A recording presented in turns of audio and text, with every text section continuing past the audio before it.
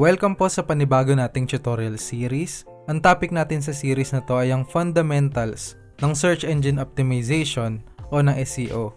Sa series na to, ituturo ko sa iyo ang mga basic SEO knowledge na kailangan para masimulan mong maintindihan ang area na to online.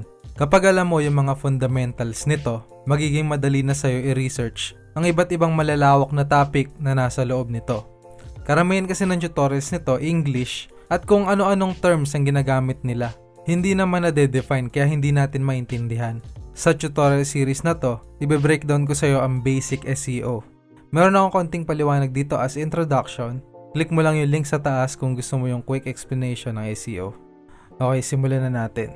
Ito yung overview ng ating tutorial series. Introduction pa lang po ito.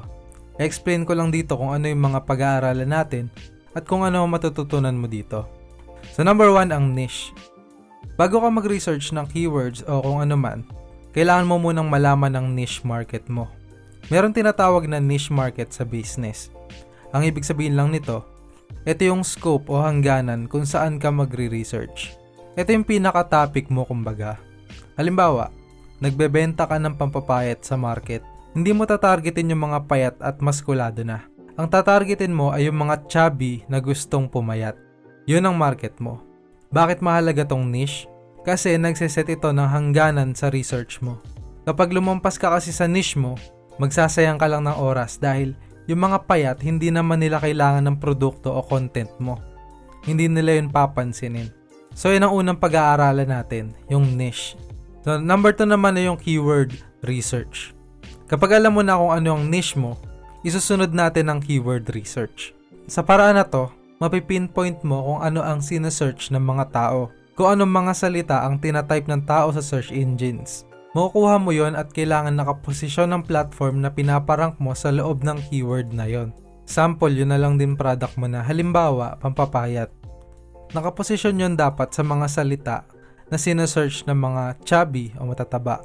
Kailangan mo i-research lahat ng keyword na sinesearch nila para pag sinearch nila yung business o platform mo, kitang-kita agad nila at malaki ang chance na i-visit nila ang product mo, ang website mo at ang social media mo. Yan ang keyword research. Pag-aaralan din natin yan sa mga susunod na video. Pangatlo ay on-page SEO. Ang on-page SEO, yan yung pag-optimize ng page, website at platform mo para mag-rank sa Google. Kadalasan doon mo yan gagalawin sa loob ng website, sa backend. Doon sa dashboard ng YouTube, sa dashboard ng Google Analytics, nandun din yung mga statistics ng data na kailangan mo para ma-monitor mo kung nagra-rank ba talaga ang page mo. Lahat yan i-explain ko sa video natin tungkol sa on-page SEO. Sunod naman ay yung off-page SEO. Lahat ng mga bagay na makakontrol mo sa labas ng platform o website mo, sakop yan ng off-page SEO. Kasama na dito yung mga social media marketing, ibang websites, backlinks at authority mo. Malawak na usapin to dahil nakakabit dito ang algorithm ng social media sites at algorithm mismo ng Google. I-explain natin lahat yan sa topic natin sa off-page SEO.